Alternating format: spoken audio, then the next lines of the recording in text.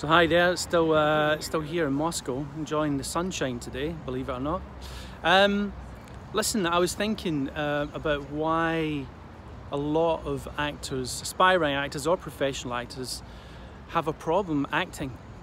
And it's probably my life's work actually, that question. Why do actors have a problem acting? You might say, well, they don't have a problem acting. Well, I beg to differ. I think a lot of actors do have a problem acting. In fact, to the point where they don't really want to act.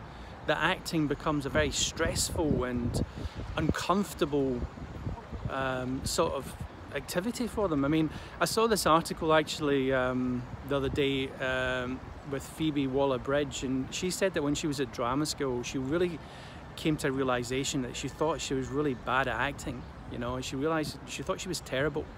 And she said part of the reason that I thought I was terrible was I was always trying to please the teacher. I was always trying to get it right and do it the right way. And I totally get that. I remember going to drama school and having the exact same feeling about trying to get it right.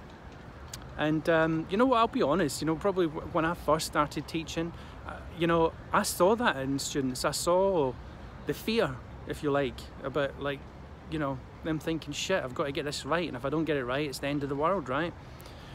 However, I guess over the years of training actors and working with actors, I've continued to look at what is it that can make an actor's work expressive, emotional, powerful, and, this is an important point, enjoyable. It shouldn't be a case of, you know, thinking, God, I've got to go and act. It should be a case of, I can't wait to go and act, and I know how to do it, I know how to enjoy it, I know how to express myself freely. And that's part of the reason why I'm here actually in Russia, is that, you know, I'm continuing to explore. There's some Russian dudes in the background there thinking, what the hell is he doing? What's going on?